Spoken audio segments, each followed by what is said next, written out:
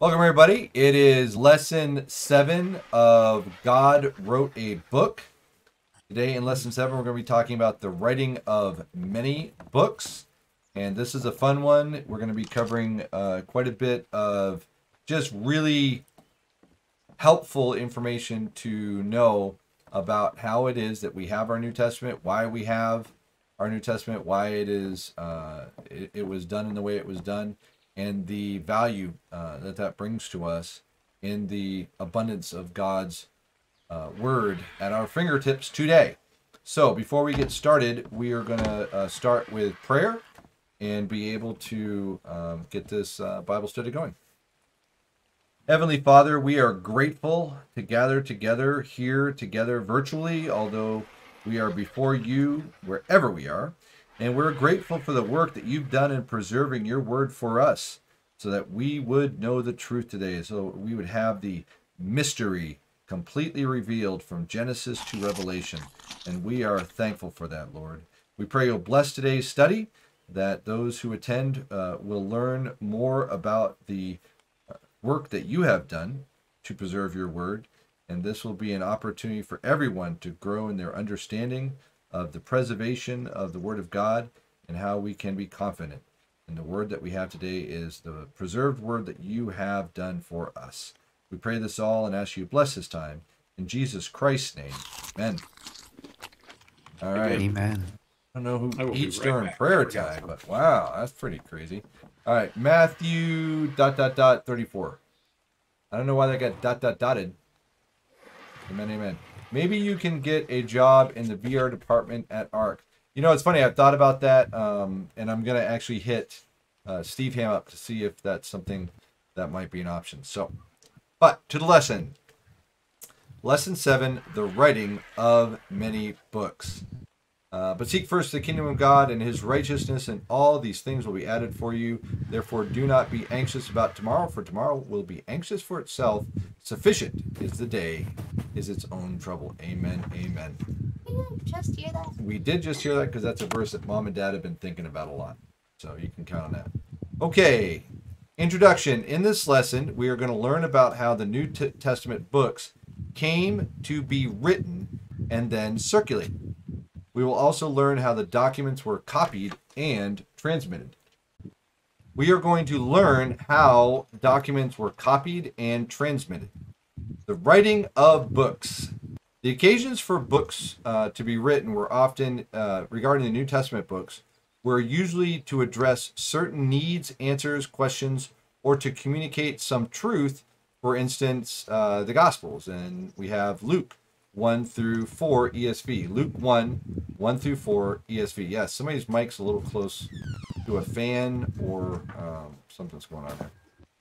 So we have Luke 1, 1 through 4. Inasmuch as we have undertaken to compile a narrative of things that have been accomplished among us, just as those who from the beginning were eyewitnesses and ministers of the word having been delivered to us, it seemed good to me also, having followed all things closely for some time past, to write an orderly account for you, most excellent Theophilus, that you may have certainty concerning the things you have been taught. Now, he writes to make a theological argument to Theophilus. In the book of Acts, he picks up the pen and continues from the book of Luke to show how all the things that Jesus continued to do and teach went through the book of Acts. Luke was all about what Jesus began, and the book of Luke, that is all about what Jesus began, and Acts is all about those things continuing to be done and taught through his apostles. Now, there are various reasons why New Testament books were written.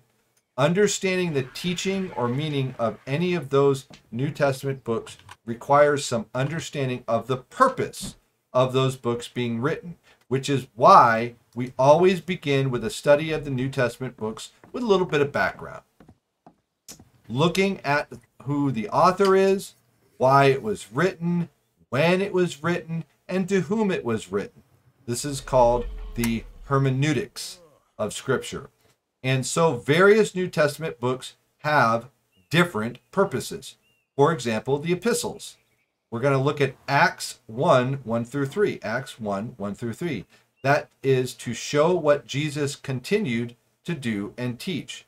Acts 1, 1 through 3 says, "In the first book, O Theophilus, I have dealt with all Jesus began to do and teach until the day when he was taken up, after he had given commands through the Holy Spirit to the apostles whom he had chosen.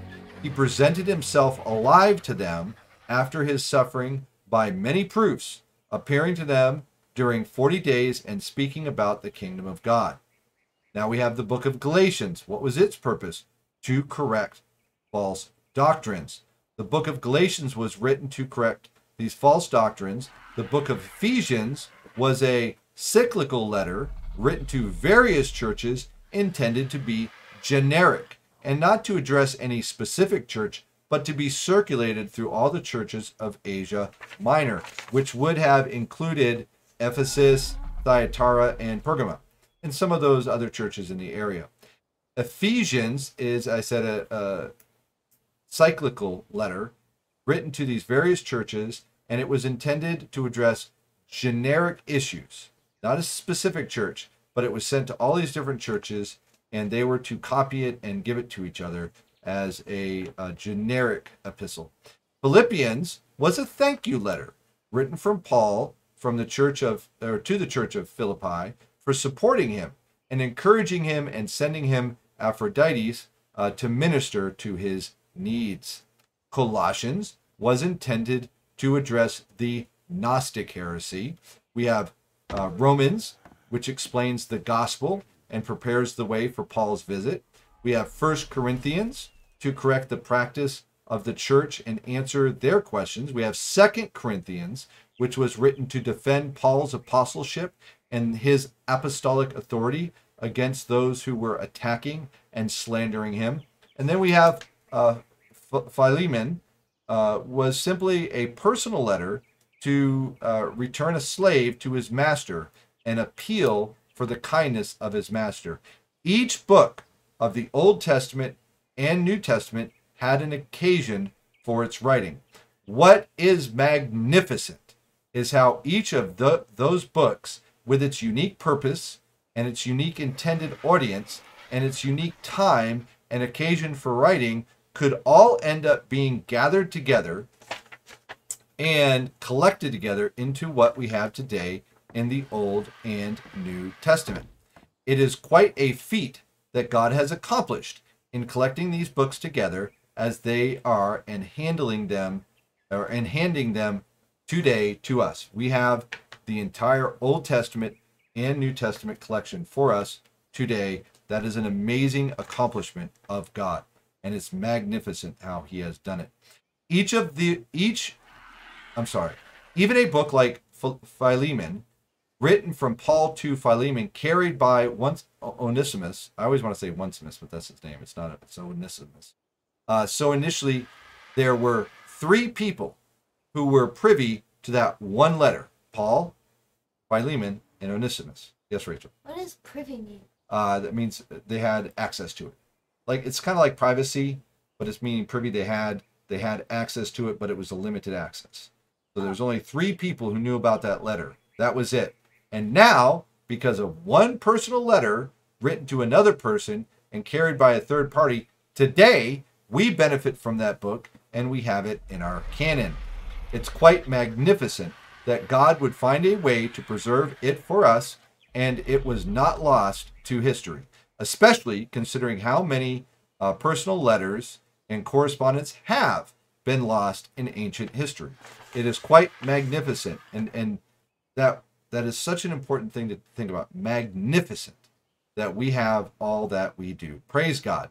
Of course, we have what we do because God has promised to preserve what he had intended for his people to have today.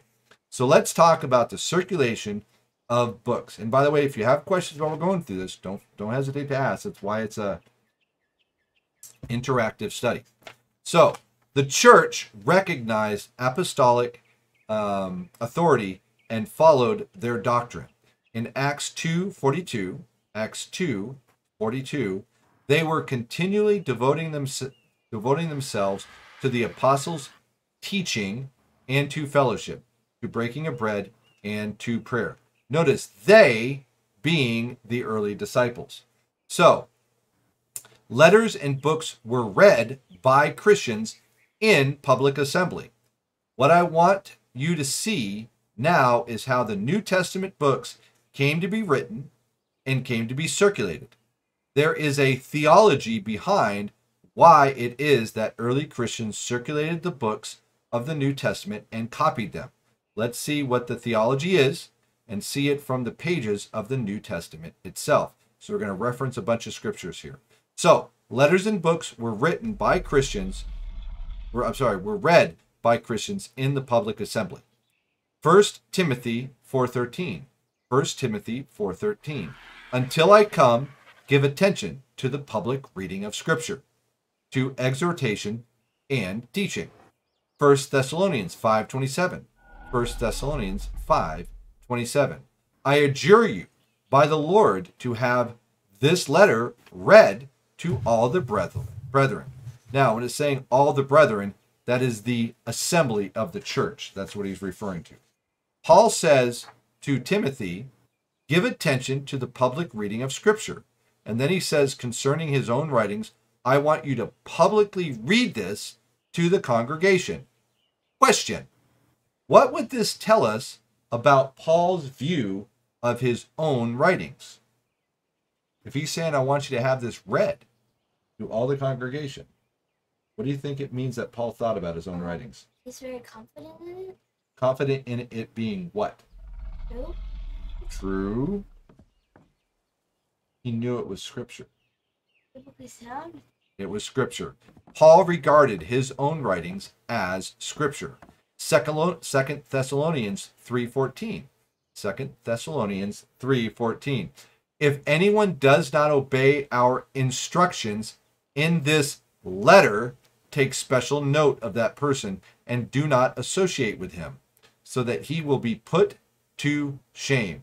Question: Paul expected his commands to be obeyed. Why? Is it Scripture? Because he was an apostle that carried apostolic authority, and what he wrote he considered to be authoritative. 2 Timothy 1:13. 2 Timothy 1:13.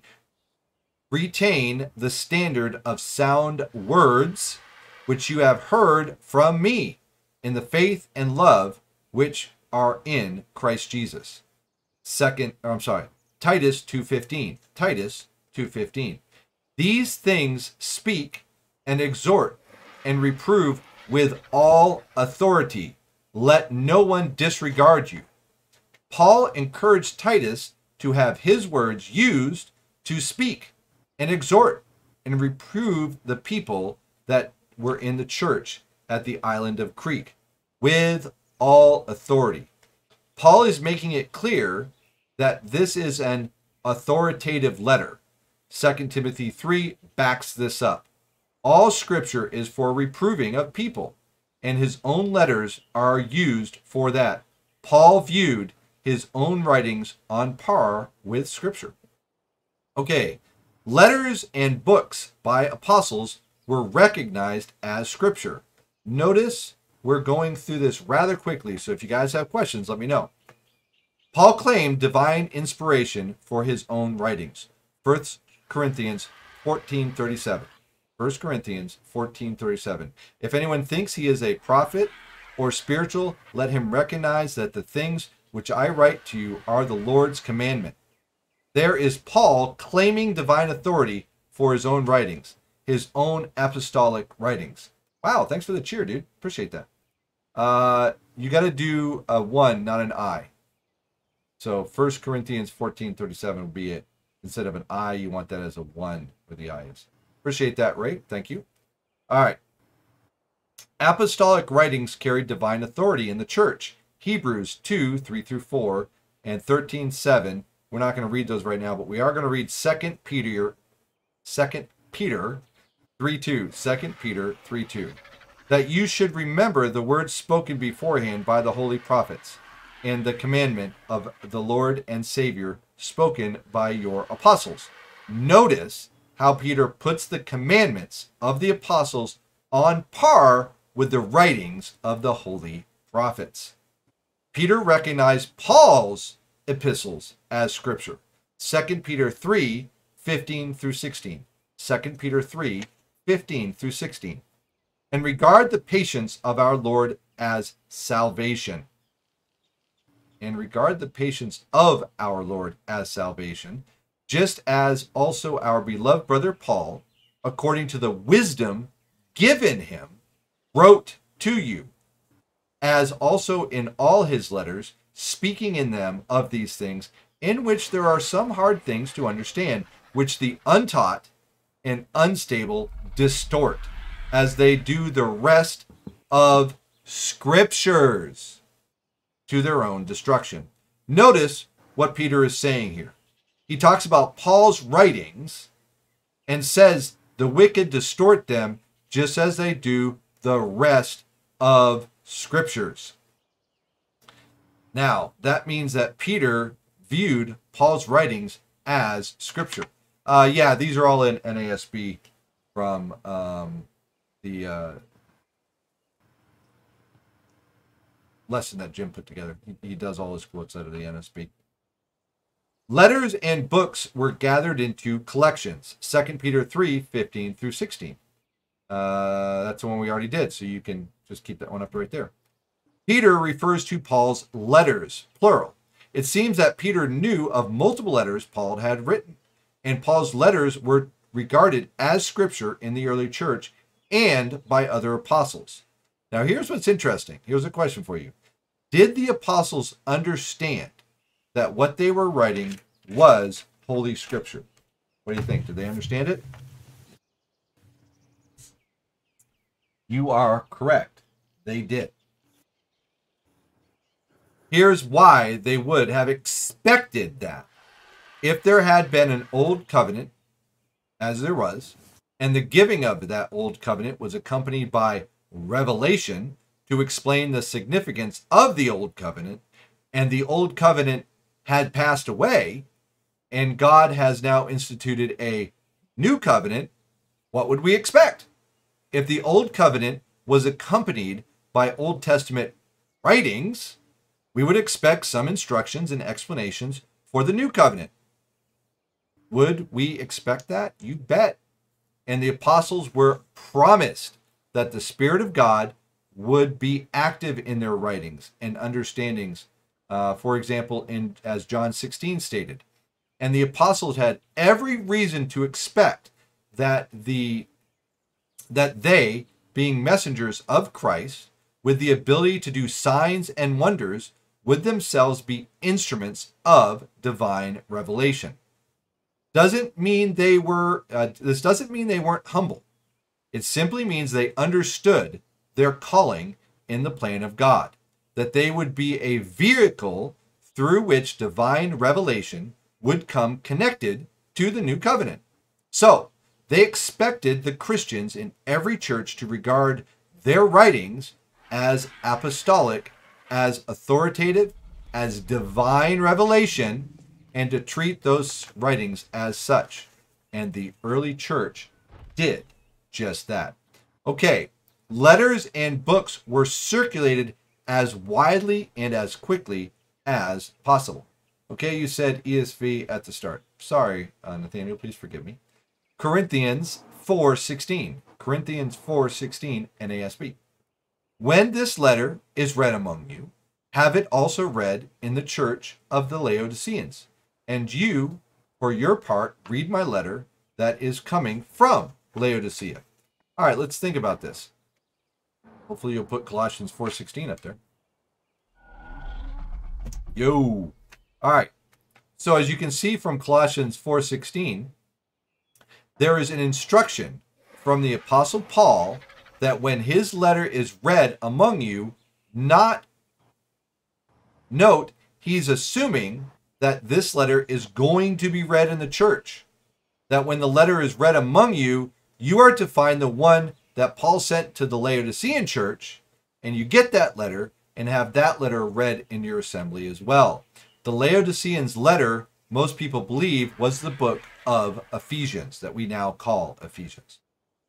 That was the one that was considered in reference to the Laodicean letter from Scripture here. A general epistle not written with specific church in mind, circulated widely among the churches as the book of Ephesians, has all the hallmarks of that. And thank you for posting that, Aaron. I appreciate it. So, how this looked in reality and how it was circulated and regarded as Scripture. This is a little scenario for you guys to kind of think about how this circulation thing might have happened. All right. A book was written, or a letter, and commonly, in a common commercial language. Ephesians, for example. Able to be widely and quickly understood, because everybody could read it, and circulated. These books would be read and reread, accepted as Scripture and treated as such. What do Christians do when they have Scripture? We cherish it. We preach it. We teach it. We study it, memorize it, discuss it, and commentate on it. We want everyone to have access to it. We want everyone's lives to be changed by it. We don't hide it. We don't put it in the basement of a monastery and hide it away from the world. Who does that sound like? We want it out and exposed to the people so that their lives will be transformed by it. That's how we view Scripture. That's how Christians view Scripture today, and that's how Christians viewed Scripture in the early church. Okay, so books or letters would be read and reread in the worship service. They would be circulated quickly and widely because they were treated in and regarded as Scripture. So you can imagine in a city like Ephesus, which is a major city at the time, imagine you were there and last week you received a letter from the Apostle Paul. We're going to read it publicly for all of us. It would be heard by visitors, either being discussed in the marketplace or at service. A visitor might say, hey, my church back home could really use to hear this letter. Do you mind if I make a copy of it and take it with me? The answer, of course, would be yes. Sure do. Just want the letter. Do you just want that letter? Or do you want all the letters that we have that Paul has written?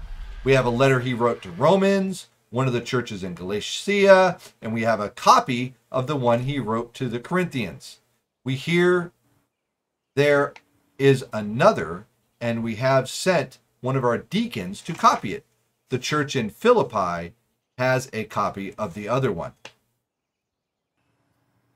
from Corinthians. So we also have a biography of Jesus written by Paul's traveling companion, Dr. Luke. Wow, I'll copy that if I can, they would say. Letters and books would be copied by hand.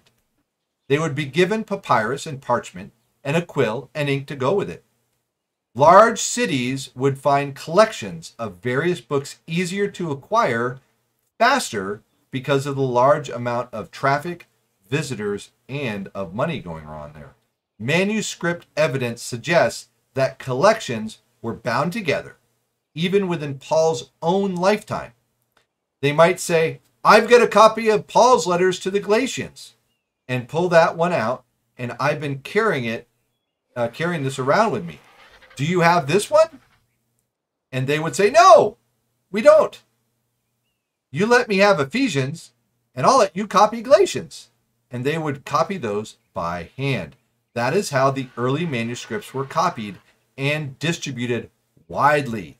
Big cities with lots of traffic would have been the places where they would begin to gather, because you would have people from all over the Roman Empire traveling to these cities and have access to the ever-growing collections of apostolic documents before they would leave and then go back to their church with those copies. You might go back to their church and say, hey, when I was in Athens, they had 7 of Paul's epistles there in Athens and a gospel from a guy named Mark, who traveled with the apostle Peter. It's Peter's gospel. And this would not just have happened with Paul's letters, but with Peter's letters, John's letters, all the gospels, and the books of Acts, etc. Very cool to think about. Exactly. That's why we have this scenario. It's kind of neat.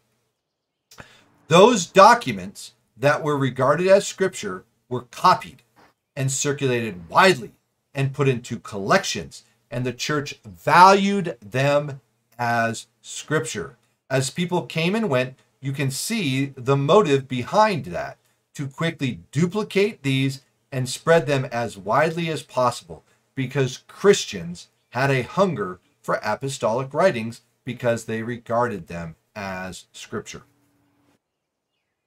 Question: did they verify their authenticity? Answer: it would have been something that was accepted widely amongst various churches. For instance, the church of Philippi would have known that the letter came from Paul because it would have come from a messenger. You'll notice that when you read through 1 Corinthians and Philippians, they were sent by the hands of Titus, Timothy, and Epaphroditus. Did you have a question? Yes. You said, did they verify their... I said, how did they verify their authenticity? Okay, I heard did. No, I said, well, I meant to say, how did they verify their authenticity? Okay. And they did that, first of all, by the messenger they received it from. There were various messengers for the apostles, and they had that would accompany them with their documents and certify, hey, this came from Paul, I'm his messenger. So it wouldn't have to be directly delivered by Paul to authenticate it. The churches authenticated the certification. Paul would talk about how he would certify his own writings, saying, look at the large letters with which I have written to you. And when someone would write on his behalf, and he would certify that to the churches to bear testimony that it was delivered by a messenger on behalf of Paul. I love all of these. Helps me explain that the Bible, exactly, that is why this is such a cool study. It helps us understand why the scripture itself gives us the understanding that it was self-validating in some of the ways that Paul signed it. Like you read that one, look at these large letters. That's actually in the letter that he signed it with. And now we understand why they were authenticating that those were genuine letters from Paul. There were documents that Paul makes mention of that Thessalonians do not be distributed as if by a letter from us that was coming of the Lord had already come. I guess there were some false letters that had gone around. There was someone circulating letters supposedly coming from Paul, pseudo epistles that supposedly came from Paul's own hand that warned the church, that Paul was warning the church about. There were ways that he would sign his own letters so that the churches would understand that it came from him or from other apostles. Paul wanted to guard the authenticity and integrity of his own writings and warn against other false writings. Apparently, one of the ones that was false was saying that Christ had already come. So, here's a question. How did the early church decide what was scripture? Anybody? How did the early church decide what was scripture? Because God told them to write it? No, like God told the apostles to. How did the early church decide what was scripture? Andy, you have a guess? I don't know. Sounds like it was organic. It was a bit of a trick question because they didn't. The early church didn't decide what was scripture. They discovered what was scripture. God, writing it, chose which books were scripture. It was God who decided which books were scripture. The task of the early church was not to decide which books they would regard as scripture, but to discover which ones God had actually written. There is a process behind that. And once you understand the process, was, of course, a divine. Once you understand the process, you'll understand that the Da Vinci Code and other such movies or books that try to cause concern about hidden things of God's word and stuff like that are complete nonsense. Those movies and ideas go straight out the window when you understand the process by which the church discovered the scriptures. We do not determine the books that are in the canon. God did. And we will cover that in later lessons, and it's pretty cool how that's done. Okay. The Spirit of God was present at the time, by the way, and certifying what books were scripture in those early churches. All right, now we have an objection. Some critics will say that not all Christians recognized all of the New Testament or all of the books of the New Testament as scripture from the beginning. This is a true statement. Not all Christians would have recognized all 27 books of the New Testament as scripture from the beginning. It might shock you, but it took a bit of time before the 2nd and 3rd John were recognized as scriptures, Hebrews, and even Revelation. They were not widely regarded as scripture to start with. Now, we're not talking about a couple of weeks. We're talking about decades before it was widely accepted. Now, does that disturb you? It shouldn't. We're used to things instantly happening today. That was not the way it was in the ancient world.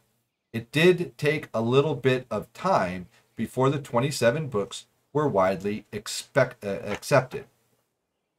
What do you think might explain that? Well, there are two answers. Number one, some did not know that certain books even existed. You know, you go up to your church and you say, hey, do you know the book of Hebrews is scripture? They're like, I haven't seen the book of Hebrews. I don't know what you're talking about. It can't be scripture. I don't have it. That would be a reason. They don't have that book. The second one is, if they knew they existed and the authorship could be established, then they were accepted. Book of Hebrews is a good example. It took a while for that to be accepted as scripture. Any idea why? The book of Hebrews specifically? Well, we don't know who wrote it. We don't know. We don't doubt it today. But as you can clearly see the work, because you can clearly see the work of the Holy Spirit of God on every page of Hebrews. But it would take a little while for all Christians to accept that. The wideness and rapidity which they were circulated would have affect their acceptance of it. It would take time for it to be distributed to the full extent of the Roman Empire. Now my headset is about to die, so if the game crashes, I'll log right back in again and we'll continue. I'm just going to keep going for as long as it will last. Hopefully I get another half hour out of it. I don't know, just give me a warning. All right. The copying of books. There was a need to make this many copies. Why? Well, originals needed to be replaced from much use. Some were very well used before being copied. Others were copied very quickly after being received. Some manuscripts were never copied before it ended up being destroyed by any number of different ways. Some manuscripts had a very few copies made, and some had many copies made. Yes? How would they tell which one was the copy and which one was the original? That's a good question. We'll cover that in a little bit. Some had many copies made. There's a discipline called lower criticism, and this would answer your question. Lower criticism is the discipline of looking at ancient manuscripts and determining by which type of copying trains does that manuscript come from. Which one came first, which one came second. It's called lower criticism, and it's actually a discipline that people learn. Was this a manuscript that was the 3rd or 4th generation? Or was the manuscript that was the 10th generation? Or was it really close to the original? Those scholars who handle that ancient manuscript and determine those things this is called lower criticism. And it's a good discipline and one that is healthy for the early church. Now there's another discipline called higher criticism. and it is not healthy. It's when somebody says things like, well, we don't think Paul wrote the letter of Timothy. They're just throwing it out there. That's higher criticism, and it's liberal theology. Lower criticism is really looking at the forensics of the manuscript to know when and how they were copied. Now, I hope this doesn't shock you, but I'm going to say something that you need to be thoughtful about. We have no original manuscripts in our possession. None. Now, does that bother you? We do not have the actual piece of paper that the Apostle Paul wrote on with his sweat and his tears and his DNA. We don't have it. Sounds gross. Why'd you want that? The point is, we can't authenticate it. We don't have the piece of paper with his original handwriting on it. We do not have any of the original writings of Paul's letters or any of the original apostles. These are referred to as the original autographs. Yes, autographs. The original autographs. We don't have any of them. Gasps. Yes, Jim says gasps. We do not have any of the original autographs. That is not just for the New Testament, by the way. That is true for all the ancient documents. We don't have the original document for Homer or Caesar, the Iliad, or any of those books. Any of the ancient authors, we don't have the original documents for. How then do we know that what we have today is what was originally written? We don't have any originals of any ancient document. We don't need the originals to know what was written, as you will see in the coming weeks. We're going to go over this in great detail, how we can know that we have what was originally penned. Now, God did not intend to preserve the original. God didn't need to preserve the original. He had a better process. The power of copy consensus. Spoilers! Okay, here we're going to talk about the process of copying. The Talmudus period from 100 AD to 500 AD. The Old Testament was copied by Talmudists. Say that 10 times fast. They laid down a strict guidelines for copying manuscripts. I'm going to read to you the process by which the Testaments were copied from, and this is a book written by Geiser and Nix, and it's called From God to Us. Sounds like an interesting book if you want to know about textual transmission. These are described as the guidelines of how to copy books for the Talmudists.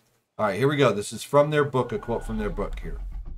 A synagogue roll must be written on the skins of clean animals, prepared for the particular use from or of that synagogue by a Jew. These must be fastened together with strings taken from clean animals. Every skin must contain a certain number of columns, equal throughout the entire codex. Remember, codex is the word for book. Now, little commentary here. They've described the types of skin to be used. No pigskin, for example. These had to be clean animals. The skins had to be prepared by a Jew and fastened together into a codex by strings taken from clean animals. Now this is back to the book. The length of each column must not extend over less than 48 or more than 60 lines. And the breadth must consist of 30 letters. The columns were justified. Remember we talked about that? There's kind of an example on the back wall there that they are justified by 30 letters. The whole copy must be first lined, and if 3 words were written without a line, it is worthless and would be scrapped. The ink should be black, neither red, green, nor any other color, and be prepared according to a definite recipe. An authentic copy must be exemplar. Exemplar means perfect. From each transcriber ought not to have the least deviate. The copy with which you're copying from must be in fantastic condition. No word or letter, not even a tittle, must be written from memory. Everything must be transcribed by looking at it. It says, the scribe not having looked at the codex before him. That means they can't be like, oh, I remember when I'm writing, I'll just write it from memory. They have to actually look at it and then write exactly what they see. Between every consonant, the space of a hair or thread must intervene. Between every paragraph or section, the breadth of 9 consonants. Between every book, 3 lines. The 5th book of Moses must terminate exactly with a line, but the rest need not do so. Besides this, the copyist must sit in full Jewish dress, wash his whole body, and not begin to write the name of God with a pen newly dipped in ink. And should the king address him while writing that name, he must take no notice of him. Wow, these are some crazy requirements, right? Why would they not want the name of God to be written with a pen newly dipped in ink, so it wouldn't make a blob at the beginning of the word? So you had to be so fastidious in copying that those manuscripts, that when they had started the name of God, they would have to pace themselves in such a way that they didn't need to dip their pen in ink for fresh ink when they started his name. So you can only imagine how slowly it would take to make these copies when you would go through that much detail. Do you have a question? All right. So that was how the Talmudists would copy it. Now, the next was the Masoretic period. This is from 580 to 980. The Masoretics treated the text with the greatest imaginable reverence and devised a complicated system of safeguards against scribal slips. Sir Frederick Kenyon, an expert of ancient manuscripts, says this following from his book. Besides recording varieties of reading, tradition, and conjecture, the Masoretes undertook a number of calculations which do not enter into the ordinary sphere of textual criticism. They numbered the verses, words, letters of every book. They calculated the middle word and the middle letter of each. They enumerated verses which contained all the letters of the alphabet, or a certain number of them, and so on. These trivialities, as many may rightly consider them, had yet the effect of securing minute attention to the precise transmission of the text, and they are but an excessive manifestation of a respect for the sacred scriptures, which in itself deserves nothing but praise. The Masoretes were indeed anxious that not one jot nor tittle, not one of the smallest letters, nor one tiny part of a letter of the law should pass away or be lost. Thank you, Nathaniel, for whatever that was. So, they knew how many words were in every book that they copied.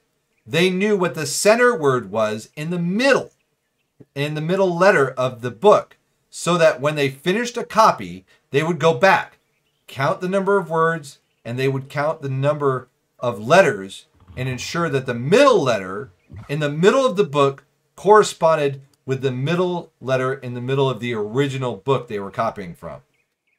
They knew which verse contained every letter of the alphabet that they were copying, and they would mark them as they went through.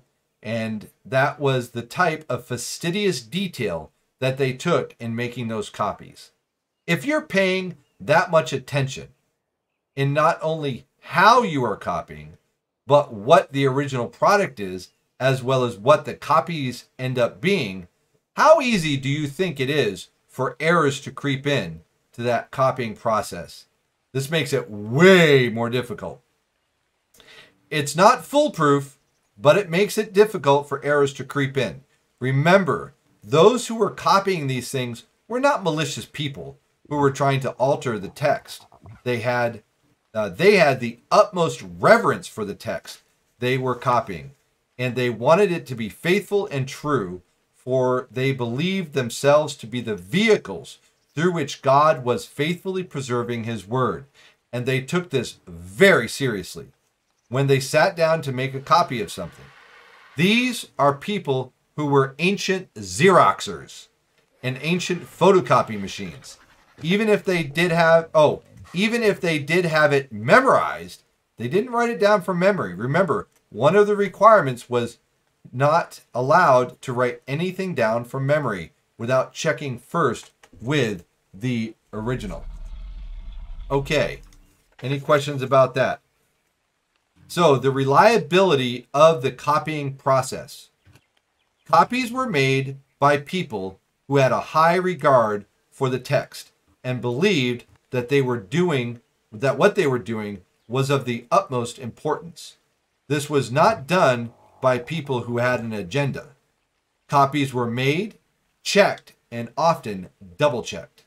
Unreliably, copies were either destroyed or, as Samuel Davidson notes, the roles in which these regulations are not observed are condemned to be buried in the ground or burned, or they are banished to schools to be used for reading books. It took me a minute to figure out what he meant by that, banished to schools. So remember, we're talking about how they would take the inaccurate books and they wouldn't allow them to be read in the synagogues, but they would allow them to basically be used in schools to teach how to read. And it would be understood that what they were reading was an inaccurate copy. But obviously so much effort and money and expense went in, and there weren't a lot of books to be used. To send them to a school was a blessing for the school to be able to use it to teach people how to read. But it was very well understood it was not an authentic copy. They were deemed unfit for use for worship or for instruction. Why? They were not considered the word of God accurately given. So, back to the question. Does it bother you that we don't have the original writings or the earlier copies? Because there's something very interesting here. Why did early Christians not preserve the originals?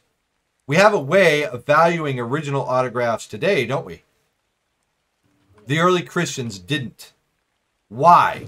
Why did the early Christians not value the original writings? Anybody have an idea? Anybody?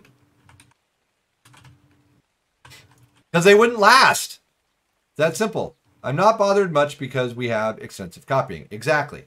They didn't value the original copies because they wouldn't last. There's two considerations. The early church and ancient Jews lived in an oral culture, not a written culture. Oral teaching and tradition was viewed as more reliable than written. In their thinking, a written document could be corrupted and thus preserve error forever. This is hard for us to understand. We don't even remember things that we don't need to this day because we have them recorded in our phones right here and even on speed dial. Written materials were expensive back then. Get this, Jewish boys used to memorize the entire Pentateuch, the first 5 books of Moses, and this included Leviticus and Numbers. There is someone today who has memorized the entire New Testament. That is hard for us to understand as we have a hard time memorizing a chapter. I have a hard time memorizing a verse. We don't rely on memory to transmit information reliably today. But in ancient world, they would rely on oral transmission more reliably than a written transmission because written transmissions could be destroyed. This care to accurate copying is what led to the destructions of the originals. When a manuscript had been copied with exactitude, and that was confirmed, it was accepted as unauthentic as any other copy. The age of the manuscript was of no advantage to them. In fact, it was a positive disadvantage. A manuscript was liable to become defaced or damaged.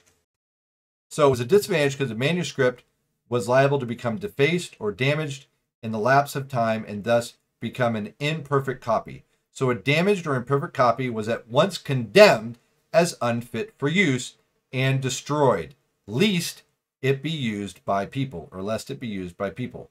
I don't know what mope is. He means nope. Nope. Let's see here. I'm not bothered. Spell checker trolled me? Oh, I'm sorry. I got lost because my audio went down. Reading back to Kyle. I'm bothered much, but the world has a nasty habit of consistently asking for evidence. I'm bothered much of what is written in the Bible. And when they feel there isn't enough evidence or don't believe what the Bible says, they bash on us. Oh, I'm not bothered. The spell checker trolled me. Gotcha. Now that makes good sense. We have John in the house. Historically, the state of our evidence, Bible is the best. So I'd say we have it good. Amen to that, brother. And God has preserved it as such. Remember the unreliability of writing materials. A smudge, a mark, a smear, a tear could render a copy illegible. They had not motive to preserve it. Why do we need to keep the autograph when we have a copy? That's what they say. Now, I'll give you an illustration. I have an old Bible and I replaced it. I don't use the older one. My book knowledge of the holy needs to be replaced. Would I value the older copy over the newer one? No, it's just a copy. I value the newer one because it's easier to use and read. I will scrap the older one. In this case, I wouldn't do it because I have a lot of old Bibles and people maintain them. But it's important to understand that this is not what the copyists did. Now, here's a question. Are there errors in those copies? And the answer is yes. Uh-oh. There's errors in the copies? Yes, there are. We know what kinds of errors are made when people make handwritten copies. So we can identify the errors. We know how the errors are made. What kind of errors are made. What leads up to those errors being made. And so on. So it's easy for us to identify. They're called textual variants. Words get left out or word order is switched. Next week, we're going to talk about textual variants. What kinds of errors are made and how those affect manuscripts. Now, as an example in closing, I'm going to show you guys on screen an example of that. Now, I know the people in ARC can't see it. I was thinking about trying to build an example out, but I think it would have been more confusing than helpful. But I'll go ahead and bring this up on the screen right now if you want to see it. So what we have here is the original manuscript would be without error, the original autograph. So the only Son of God, and then copies are made, 100% copies. These were distributed in the Mediterranean era. Now, the third level copy, and this is an example, by the way, this is only an example. Here is one copy that only is missing. Okay, so one copy was made, and instead of saying the only Son of God, it says the Son of God. But the other copies that were made from the copies did not have that error. So there are other copies that show us that this error was introduced, and we can see that. And so we know the copies that contain the error by cross-referencing them with the older original copies and the other breadth of copies. We can identify this. So as manuscripts were copied, errors were copied also. Sometimes then new errors were introduced on top of those. None of these errors, and we have a 99.02, something like that, accurate full translation, and the small, the less than 0.1% of errors, we know what they are. And none of them affect our theology, our doctrine, how we are saved. Nothing like that. It's simply errors like this where we have the difference between the only Son of God and the Son of God, or something of that nature. Historically, oh yeah, I already read that one. All right, so that concludes our study. I hope that's helpful to everybody. And we are completed. Open for questions. This was lesson 7. Next week, we're going to be talking about these textual variants and what they are and how they were identified and how we can be sure that even with these errors, we can still be sure that the Word of God we have today has been magnificently preserved by God. It is a divine work that He does, and we can have full confidence in this Bible that we hold in our hands is in fact the perfectly preserved Word of God. All right. Thank you, Andy. I appreciate that. We have a few more moments if anybody has any questions.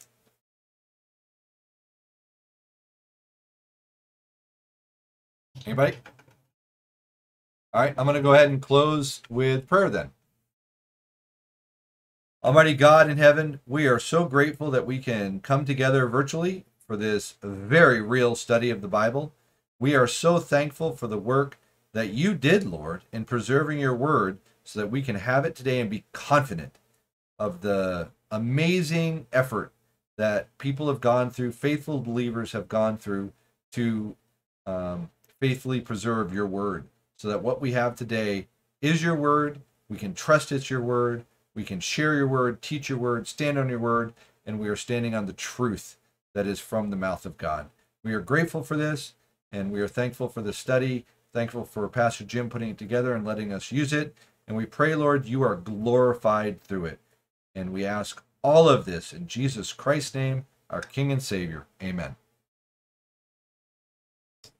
Thanks, everybody, for coming. And All right. Amen, amen. Oh, and we're going to close it. Because I have the AC on. So, I'll shut it out for a second. So we had 1 Timothy 4:13. Until I come, give attention to the public reading of Scripture, to the exhortation and teaching. That is what we are to be doing. Publicly reading Scripture, exhorting, teaching. For all Scripture is God-breathed and useful for teaching, rebuking, correcting, and training in righteousness, so that the servant of God may be thoroughly equipped for every good work. 2 Timothy 3:16 and 17. I guess mic turned off from you today. My mic turned off, or whose mic? Right. I don't know. All right, we're going to close out with the $1 million question from Ray Comfort's $1 million bill. This is the $1 million bill Dino edition. So, will you go to heaven when you die? Have you lied, stolen, or used God's name in vain? Or lusted, which Jesus said is adultery in Matthew 5:28? If so, God sees you as a liar, a thief, and a blasphemer, an adulterer at heart. If you die in your sins, you will end up in a terrible place called hell. But there's good news. Though we broke God's law, Jesus paid the fine by dying on the cross. God so loved the world that he gave his only begotten Son, that whoever believes in him shall not perish, but have everlasting life. John 3:16. Then Jesus rose from the dead and was seen by hundreds of eyewitnesses. He fulfilled all the prophecies of the promised Savior. Please, I implore you, today, repent and trust in Jesus, and God will forgive you every sin and grant you eternal life. And we have, one of our signs has been disappeared. The last sign, it's gone. Well, that's the end of the gospel proclamation. But the last sign said, read your Bible every single day, find a biblically sound church to be part of, and If you want further information, you can go to livingwaters.com or check out needgod.com. So yeah, our wooden signs have been degraded. We must fix them. So we need wood, thatch, and fiber. All right, everybody. Thank you for coming to the Bible study. Appreciate everybody being here. And we'll be back next Thursday for Lesson 8. I hope you'll join us.